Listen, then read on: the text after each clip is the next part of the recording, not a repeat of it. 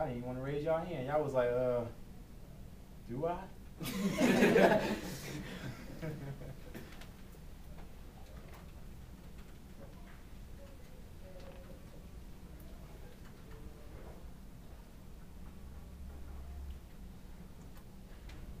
Sex can ruin your whole future.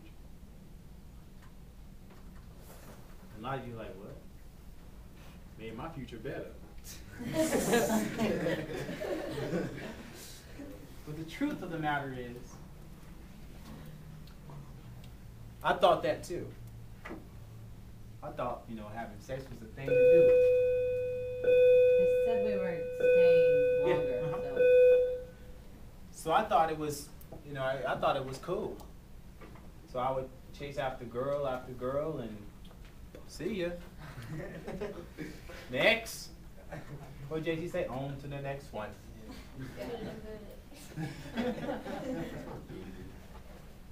So then, that's why today I have a wife And 3 kids. with a kid.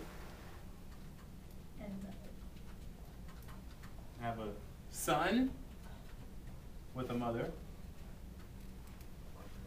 I have a daughter with another mother. God damn.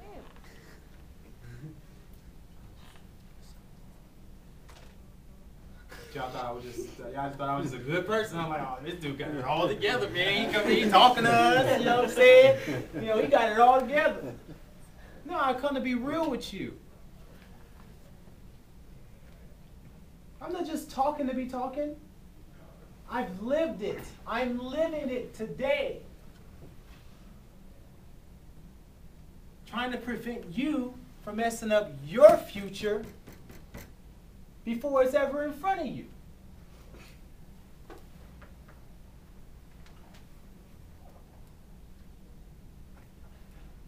Right now, today, you guys are going to have to make a decision. Do I want to stay in this classroom? Or do I want to go back to my other school? Go back. Go back. And graduate. So I'm going to take you back into my life. Found myself in Elko, came back home, not changing my mind, smoking weed, partying. Staying out all kind of late at night. Mom's still worried, not going to school, ditching. Most of my life was in institutions. Or at a party. Or at Circus. I used to ditch and go to Circus a lot. Them tickets was important to me.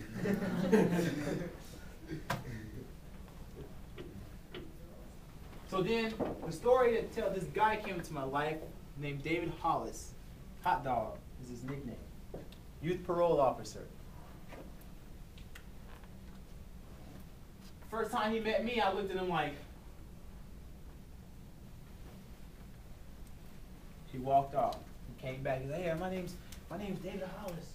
I'm your new parole officer. And gave him one of them. So walked off. I was worrying my mom sick. She didn't know what to do with me. Story they tell me, she was crying out for help. Just crying out. I don't know what to do with Quincy. Quincy don't listen. Quincy don't stay home. Quincy out there smoking weed. Quincy running away, stealing cars, fighting, getting it all. I was a lost child on a road to destruction.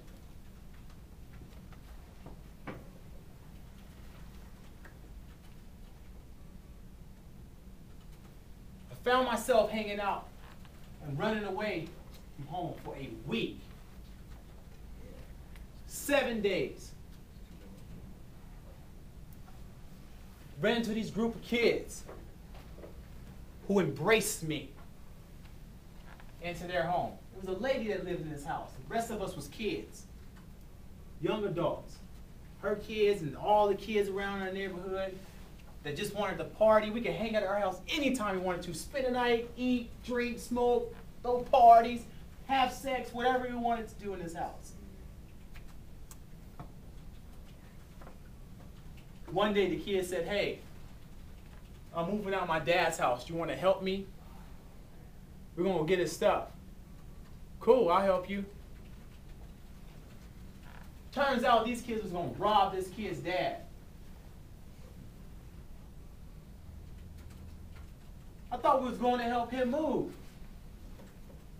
I found myself in a conspiracy to rob somebody. And this kid was going to help them rob his own father. Was he on something? Yeah, we was high. We were drinking. Yeah, we were on stuff. Yeah, definitely.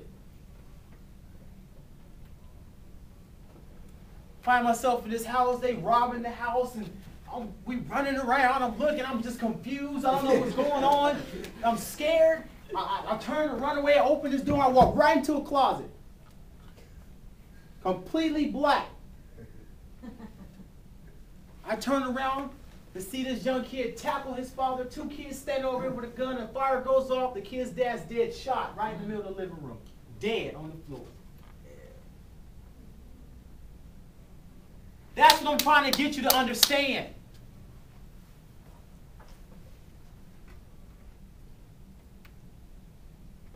I know it's God that has me here today. Can nobody change my mind about that?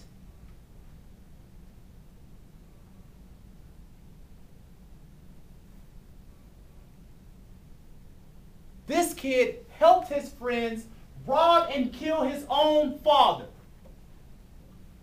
because he was angry at his dad. I grew up with the same anger issues. Some of us have anger issues. It's not nothing to be ashamed of. It's something to work on, to talk to someone about. Find myself in a courtroom testifying, telling the truth. The truth shall set you free. God bless me with another chance at life. I could be in prison right now. Not standing in front of you.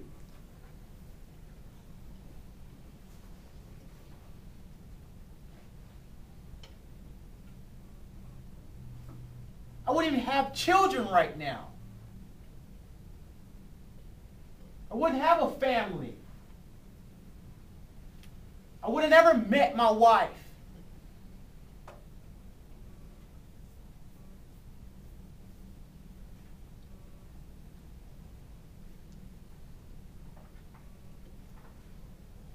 That's how serious this is. And it started right here.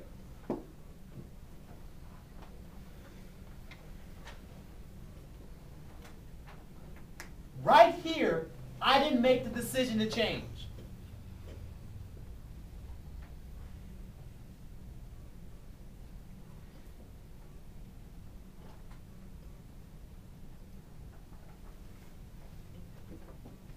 Something to think about. Start thinking about your futures.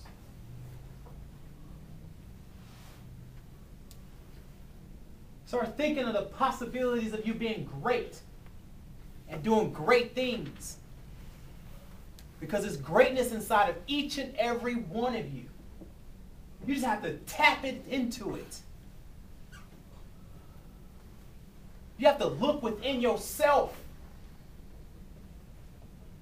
Not when someone tells you, you have to see it. You have to believe it. Because ultimately, you have to do it.